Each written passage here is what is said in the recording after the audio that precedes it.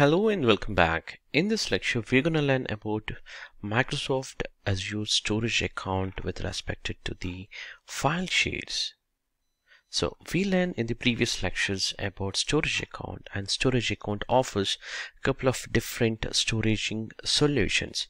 Let's say containers, tables, and queues. Now this time we're going to work with the file shares. So file shares are serverless SMB share folders. So it's like you can basically Azure Files offers fully managed file shares within the cloud, and you can access from anywhere with your SMB protocol or maybe NFS. When I say NFS, yes, you can access from Linux and Mac client also, or not just from the Windows, so you can access from anywhere. This way NFS file shares are useful for the Linux users and the macOS specific clients, and Windows definitely SMB 3.0 is used within this. So let's jump into a quick demonstration on how to create a simple file share and try to map on a Windows machine. To do that, you can go to your storage account and map it to your file shares and click on file share. This is where you can give the share folder name. Let's say if this is HR specific HR docs example, and the maximum quota you can give up to 5 TB, and here I can give as 1 GB of the minimum what I wanted, and you can define the type specific transactions which is going to happen. So most of the time we would be using the transaction optimize, which is a hybrid of cool and hot specific, including the premium. So you can take the transaction optimized and click on create. So that would actually create a share folder. Now what next? Definitely to work with this we need to you can directly click on that share folder and work from here.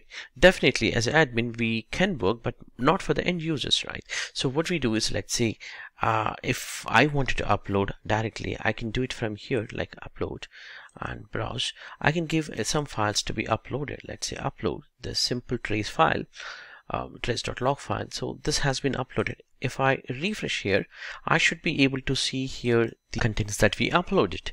Now let's say I wanted to work from Windows mode like a normal network map.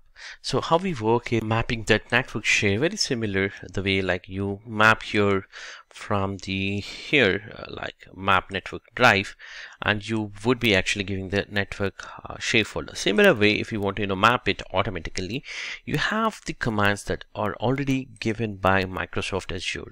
Let's say if I just go back one more time to the HR docs, so you can have here connect option. So when you click on connect, if your client machine is running on a Windows, you get a different commands that are pre-populated for you like these. And if you want to map for a different operating system, in this case Linux, you can use this. And if it is a Mac, yes, you have a different option.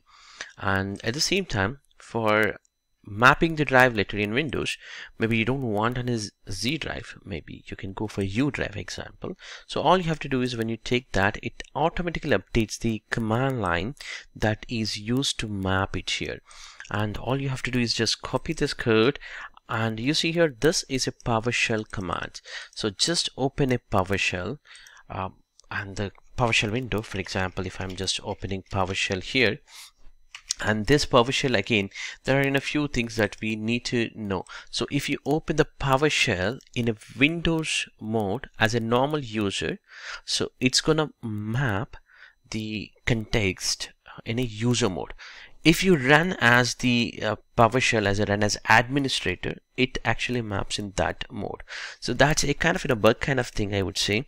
The reason being why I'm saying a bug, since I have run now on a Windows, you see here it is not an admin mode, so it will be appear here on a Windows context. That's a logged on user context.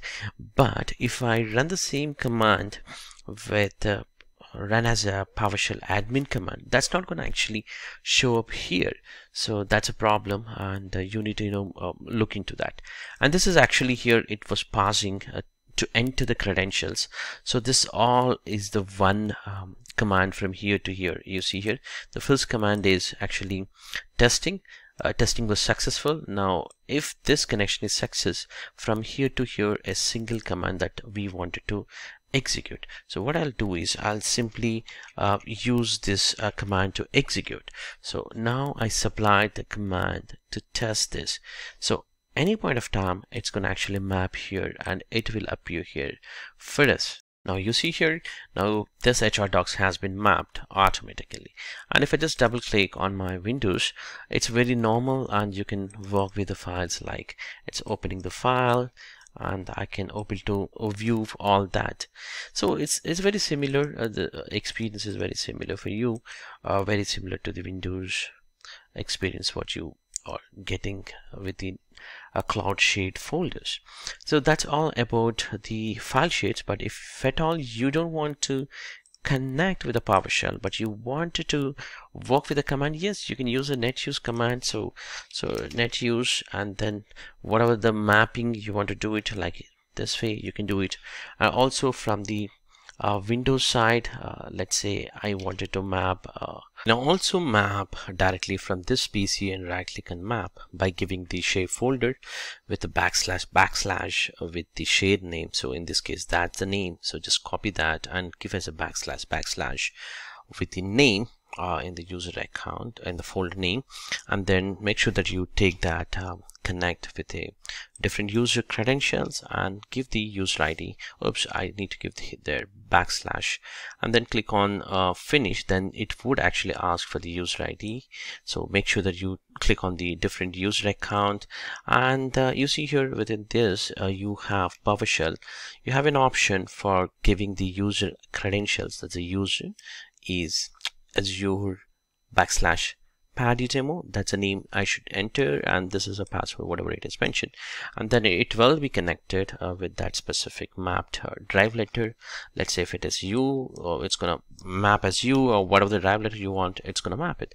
So I can copy that password and give it so that it's gonna work. So that's how you can map it from the Windows mode. And if at all you want to do it from the netuse command, you can use a netuse command also.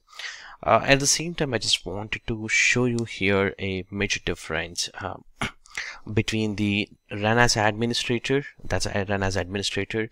So you know that we have already mapped network, right? So if I just use the netuse command, I do not see this drive letter which is in a U. It clearly says there's no entries in the list. But the same command, if I use it with the normal command window, you see here this is just the user context, it's not as administrator. The same command and the same mission, if I use it, I'm actually getting the drive letter also. So this is a kind of thing which you need to know what kind of credential you are using. If you are using administrator, I'm sure that you might not get it actually in this PC as a network map drive, unless you actually wanted to work fully in the command window. So that's a normal mapping issue, but that's fine. You would normally do it with the command window, normal window. So just wanted to cover that small bug kind of thing with you, and I hope this entire lecture is useful for you. Thank you for learning Azure File Share from me, and I'll catch you in the next lecture.